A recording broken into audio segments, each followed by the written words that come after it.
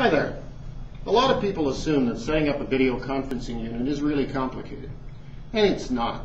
Especially if you're not the person who has to set up the video conference. If you're on the receiving end, it's about a 2-minute process. And we're going to walk you through that right now. First thing you need to do is set up the room appropriately. So you need to have your video conferencing unit with a projector aimed at a whiteboard or some other blank space where you can project the image and see the other participants. Then you want to set up a table in behind the video conferencing unit and off to the side so that you can point the camera at yourself to participate in the conference. Once you've got that set up, it's time to start hooking things up and turning things on.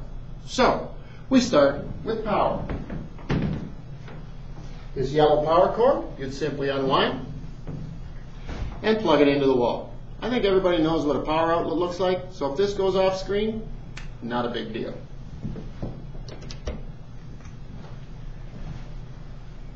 Second item of business is to hook up Ethernet. So we unwind the Ethernet cable. Now if you're in one of those schools that is wired with male ends coming out of the wall, you've sometimes got a problem.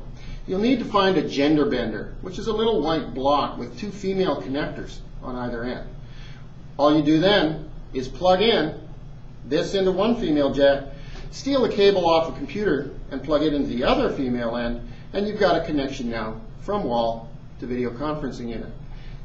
If you're in one of those schools, there should be a gender bender on the cart. If not, start asking around. In this case though, this school's wired for Ethernet, so I'm just going to plug this into the wall.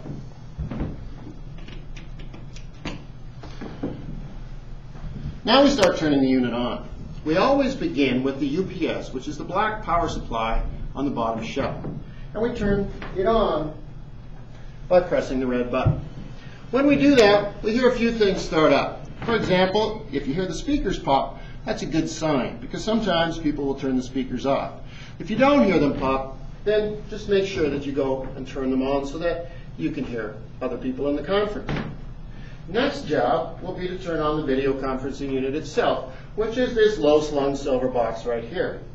We turn on the black switch, and you notice that the camera takes a little bit of a spin, kind of like R2-D2 or maybe Linda Blair in The Exorcist.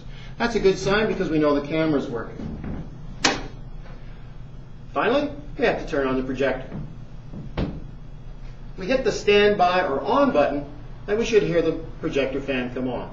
If you don't, there's also a master switch on the far side of the projector that you may need to flip on first, and then press standby or on.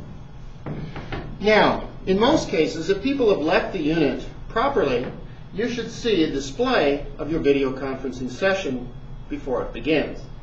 However, if they haven't, you may need to press the input button several times until you see a message that says connecting to video conference, and then you're away to the races.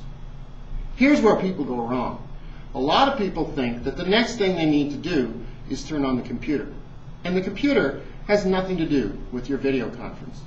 Even if you're setting up the video conference, you don't need to turn this computer on because you can set your video conference up from anywhere.